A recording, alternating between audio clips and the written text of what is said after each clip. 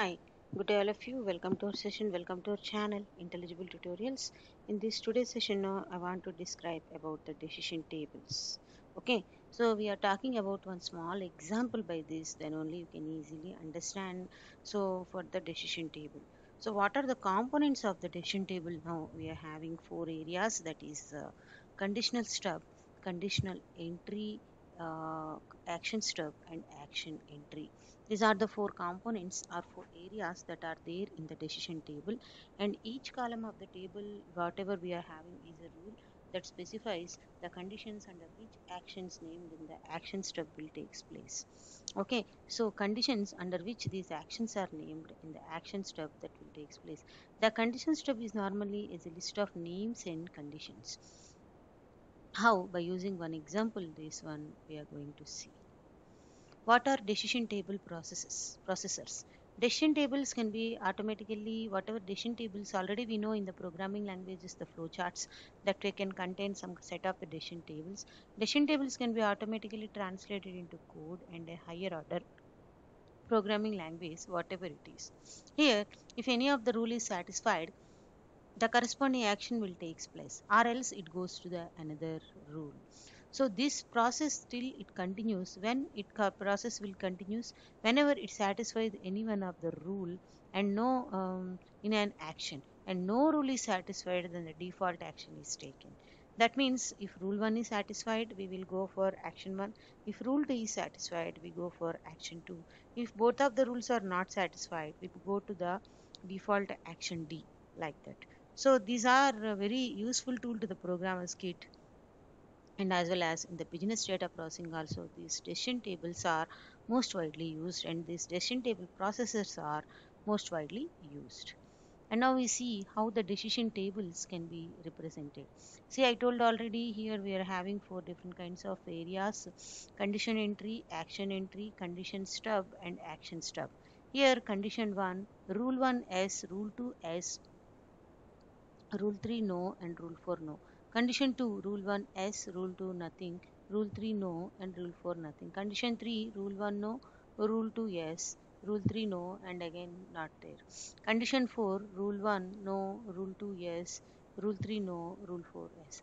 Action 1 we are having S no no, action 2 3 we are also having S no no, and coming to the rule 3 it is no S no, and coming to the rule number 4, it is no, no, as like that. The rules, particular rules, what are the conditions, what are the actions are clearly specified. You can understand easily this if you see one example. So let us see in this example of the decision table. Here, the printer troubleshooter is the name of this particular example. Here, conditions are printer does not print. See here, printer does not print, a red light is flashing, printer is unrecognized. These two are the conditions. What are the actions? Whenever printer does not print, check the power table, check the printer computer table. Okay, so ensure the printer software is correctly installed or not. Check or replace the link. Okay, so some check or replace the ink. So inkjet is not working, so check or replace the ink, and check any paper is jammed inside in it. So all these are the reasons these conditions are not meeting.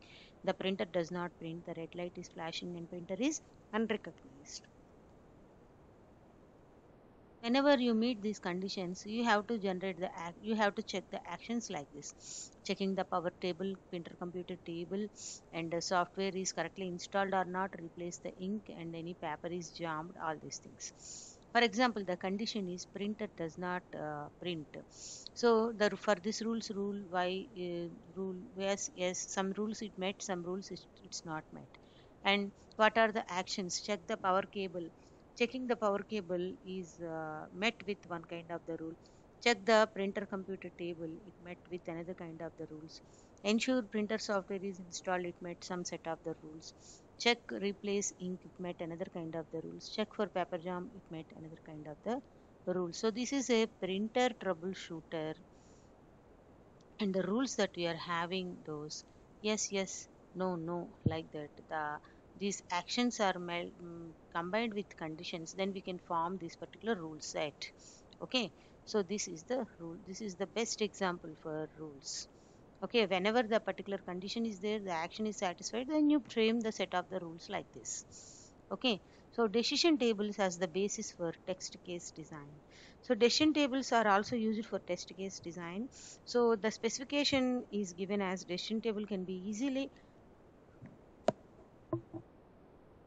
converted into the program.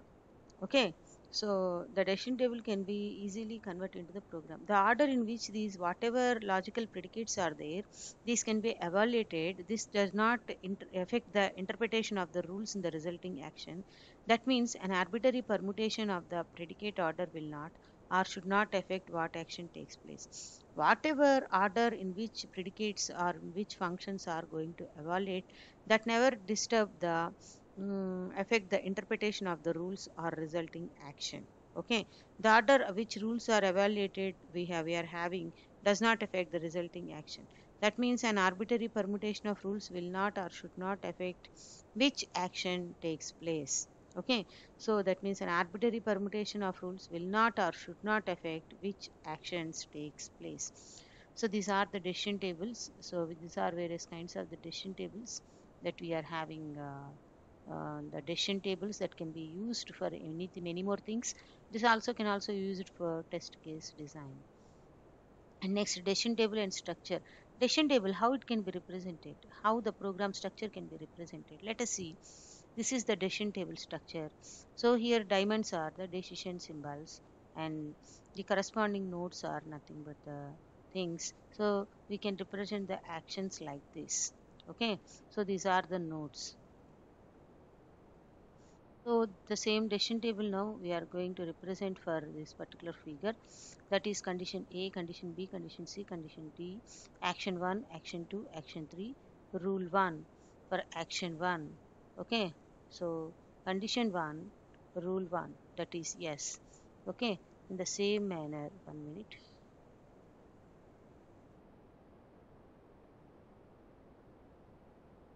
Rule 2, yes, whatever it is there, that's what we are going to represent here. Okay, so what is the rule 3, rule 4, rule 5, rule 6, all the rules that we are going to represent and all the actions that we are going to represent. Now I am expanding this particular table. So what it is, condition 1, 2, 3, 4, action 1, 2, and rules are 1, 2. Now I am doing rule 1 comma 1. So what is the rule 1 comma 1? So that is yes, yes. Condition 1 it is yes. Okay, and for action next one, condition 2 it is yes, condition 3 also it is yes, and but for condition 4 it is no, both are no, it is also no. Okay, so rule 1.1, see here whatever it is saying, see here.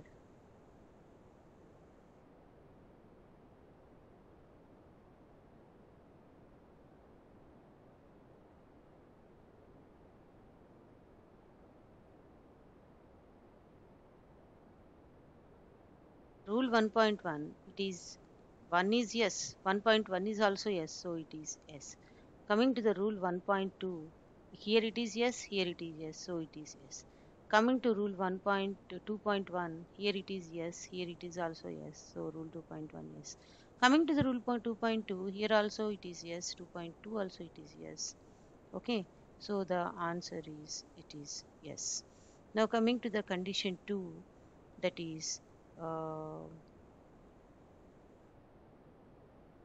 1.1 that we are talking about. Okay, so next one is yes, and third one 1 on 1, so s comma s, that is s, and no that is no. Rule 1 comma 2, yes yes it is yes, 1 comma no it is no, s comma 1 it is yes, no comma no it is no. Rule 2.1, yes yes it is yes, 1 no no, s1 yes, no no no. Rule 2.2, yes yes yes, 1 no no, s1 no. Okay, so rule 2.2 I am talking about. 2.2 means 1 and 1, that is no, and last one is condition 4, no and no, that is no. Now coming to the actions, whatever actions that we are taken. Okay, so 1 comma 1 action, yes. Okay, So rule 1.2, that is S and no, that is S. Rule 2.1, 2 comma yes, no and S, that is also no, and 2.2, that is rule 2.2, that is yes and S, that is obviously S. Like that, you can represent the various kinds of the expansions in the decision table. The same thing can be represented here also. Okay, so 1, 2, 3, 4 nodes. So A to S, B to S, O to S, like that the S values can be represented like this. Decision table and corresponding figure. Condition A is condition A, B, C, D, and rule 1, rule 2, rule 3, rule 4, rule 5, rule 6. It is given. So rule 1 it is yes, yes, rule 2 it is no, no, and rule 3 it is yes, yes. Like that the decision table can be represented the set of the decisions. Okay, now what is a troublesome program? If a condition is met, the process A1 can take place to do the actions. If condition B exists, process A2 can work. Okay, now condition C is met, process A3 will do the other actions are taken. None of the conditions are met, then do process of A1, A2 and A3. When more than one process is done, process in A1 must be done first, and A2 and then A3 and so on in that order.